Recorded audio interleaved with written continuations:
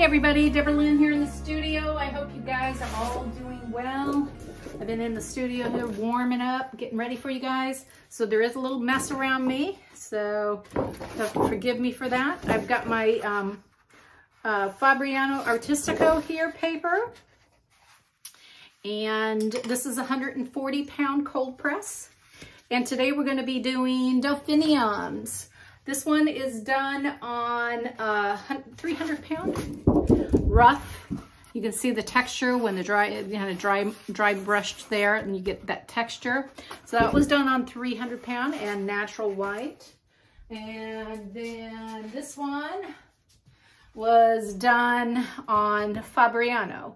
So we're going to do another Fabriano. Okay, I do like this on this paper, but I'm getting low on it, so I got to order more. As far as paper, go ahead and buy whatever brand that you can get at a good price, but make sure you use 100% cotton paper.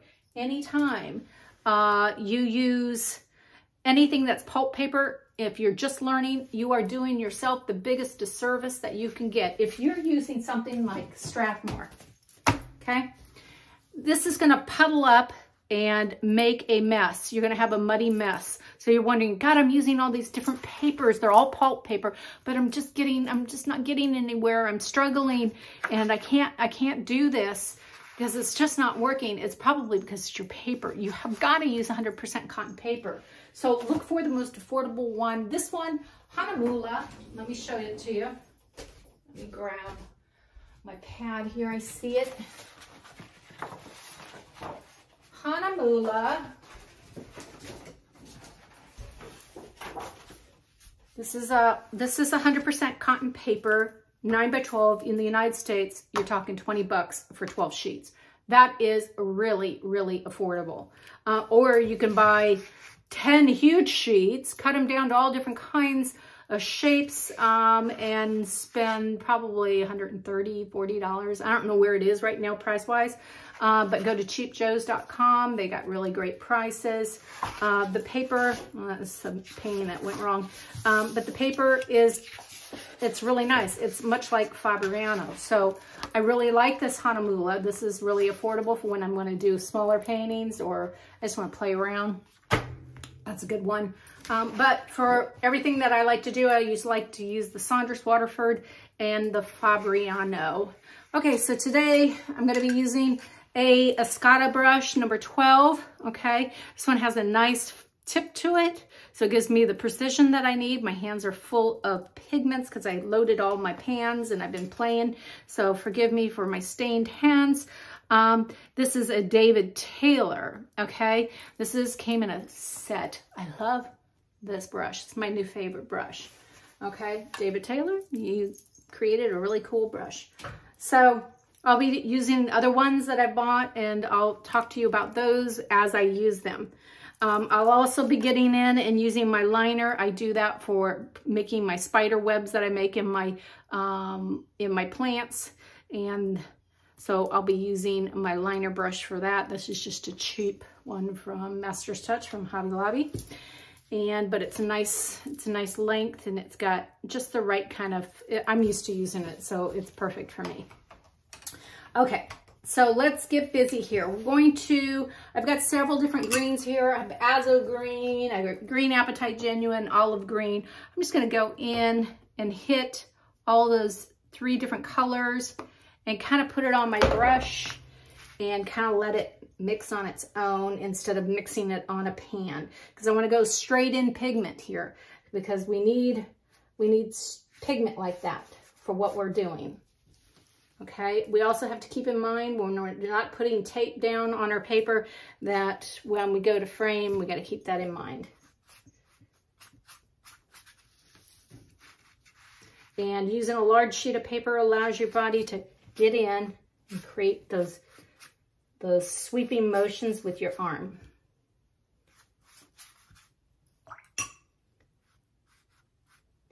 And like this one's showing a lot of texture.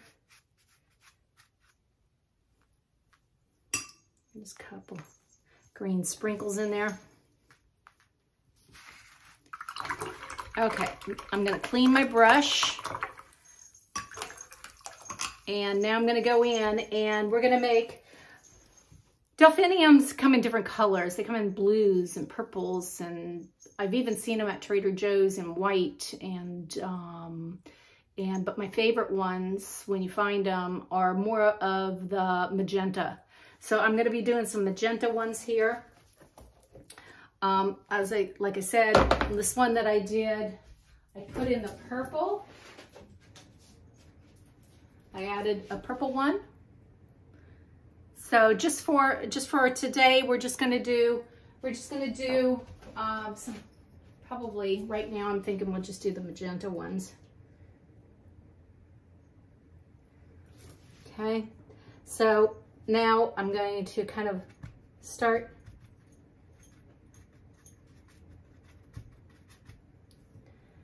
I'm going to make a triangle of brush marks.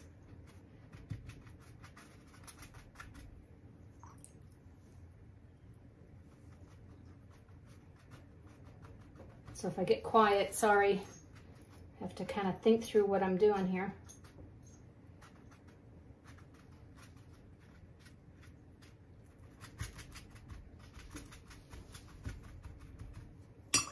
Okay, this is pigment from the tube, straight from the tube. Okay, now I'm using the Dr. P.H. Martin Bleed Proof White, which is the key ingredient to this, but you have to do this while this pigment's wet.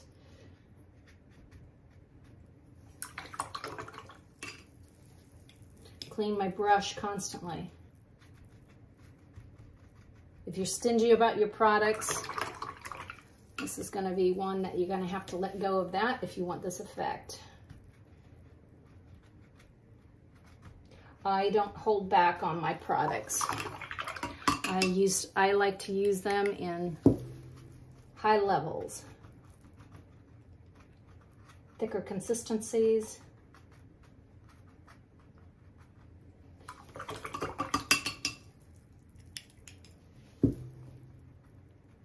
Now look, I just created a mess there, but that's okay. Just let it do its thing. That'll make it just more interesting.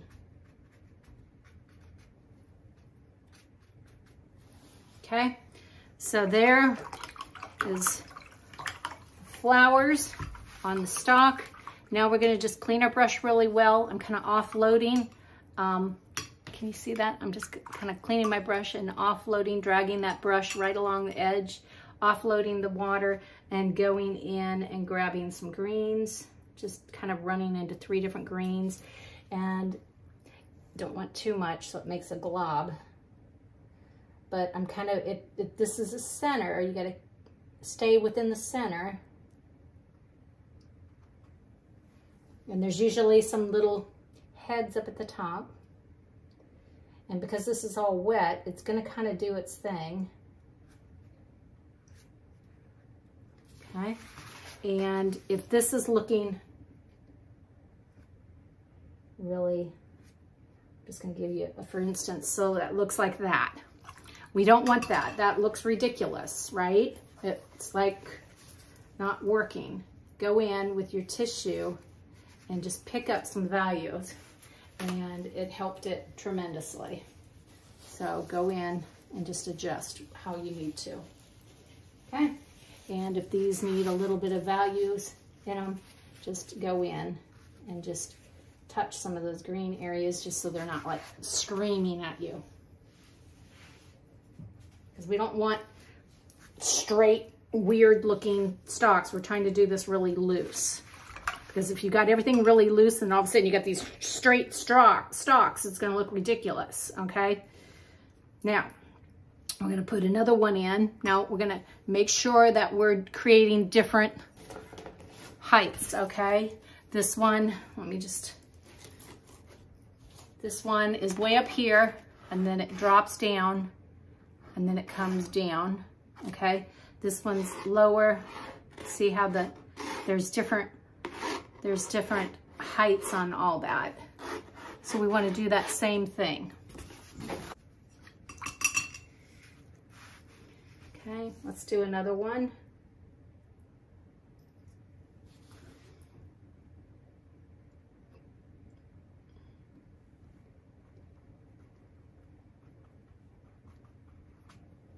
Grabbing a little water. And if things happen on your paper, it splashes around, let it happen.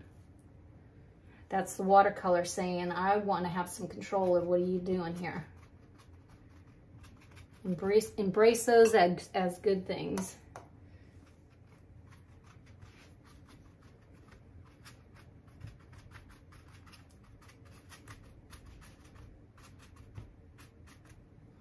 He's a fat one. He needs to go on a diet program.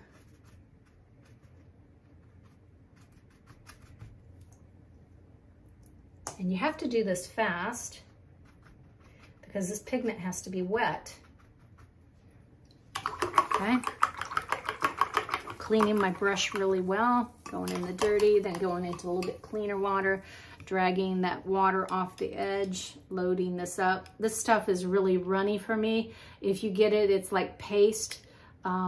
As you use it, it gets more and more watery. Don't dump that water out of your Dr. P.H. Martin either, because that little bit of water in there helps. Otherwise, it's going to dry and you're going to have like grains in it.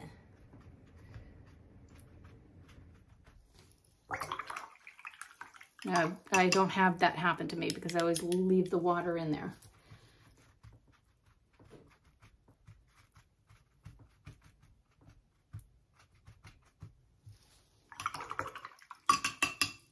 It almost feels like two delphiniums are happening here.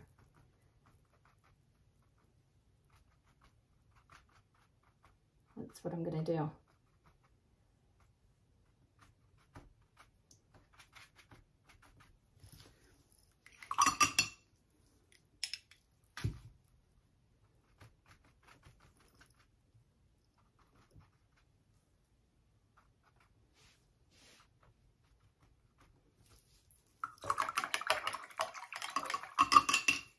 Okay, so my big fat one turned into two. So I'm going to go in, grab some greens, and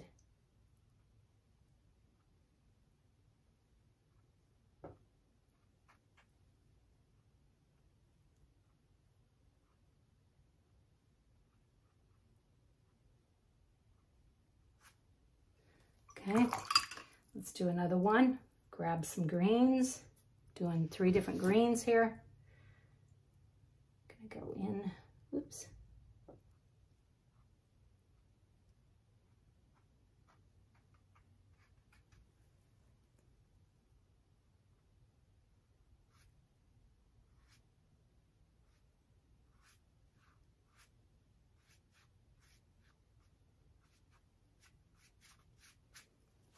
Okay, go in with my tissue. Let's create some values there.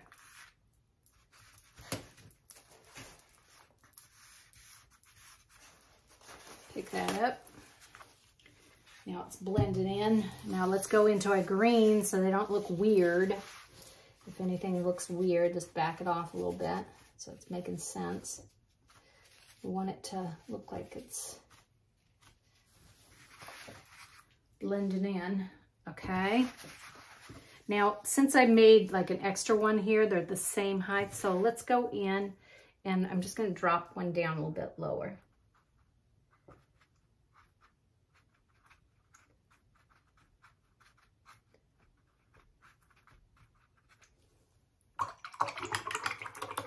Cleaning that really well.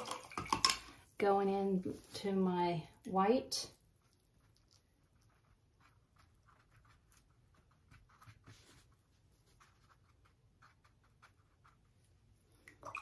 Okay, so now we've got 3 delphiniums. We could probably still fit another one in here.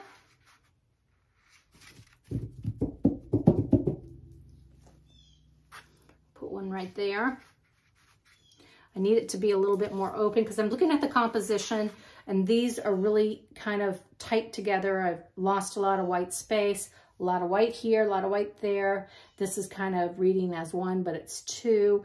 Now I want to open up the space a little bit. So I'm going to keep that all in mind as I'm kind of creating my next one.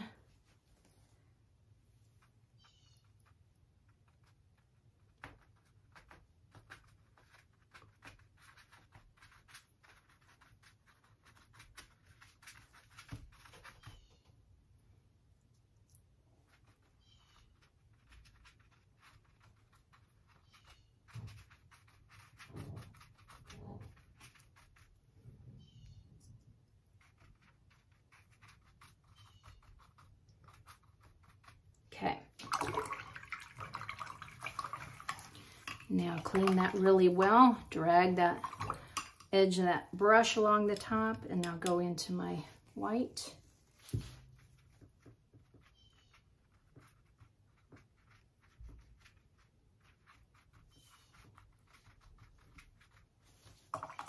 There's that little bit of that green is kind of mixing and getting weird. It's getting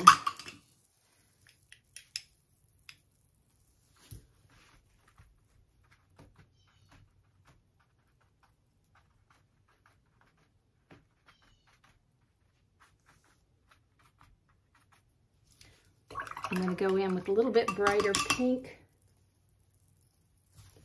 Drop right where that green is. It's looking, making it really kind of gray. Delphinium was giving me some little problems there.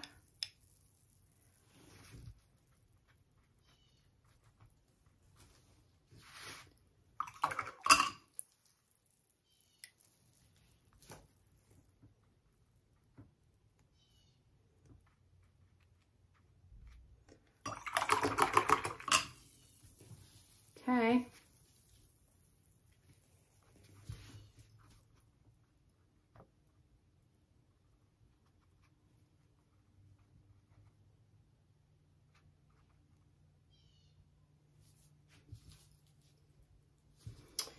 Okay. Still feels off.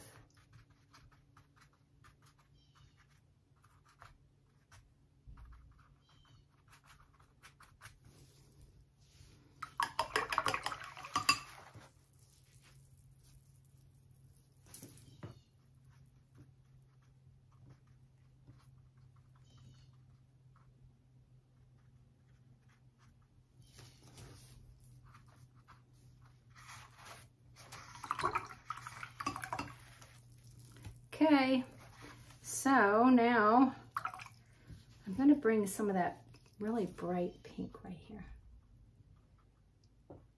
It's popping up some of these intensity of color.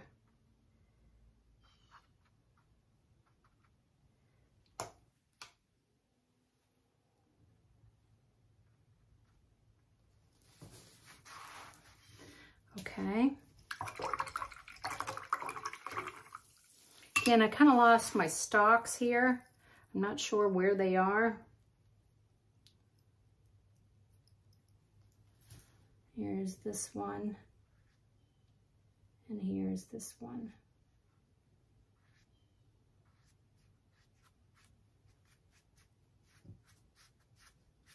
Now we can bring some wispies up here to the top. Bring that grass in. That might be, they're hanging out with the grass. I'm not gonna overkill. I'm not gonna do too much. That looks ridiculous over here.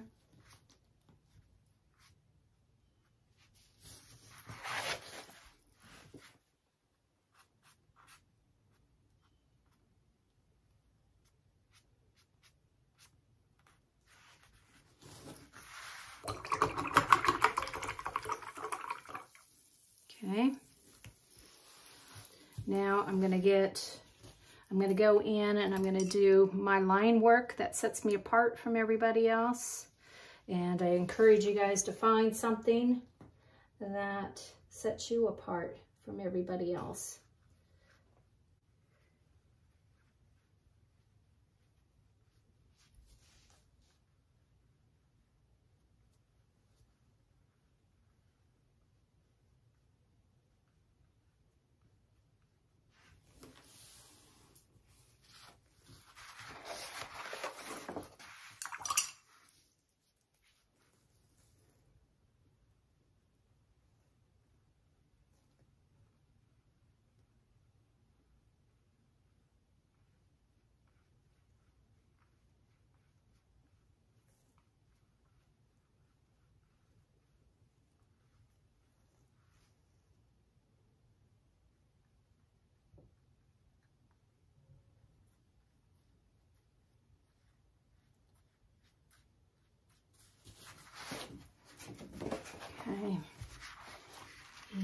I'm just going to do just a little bit here.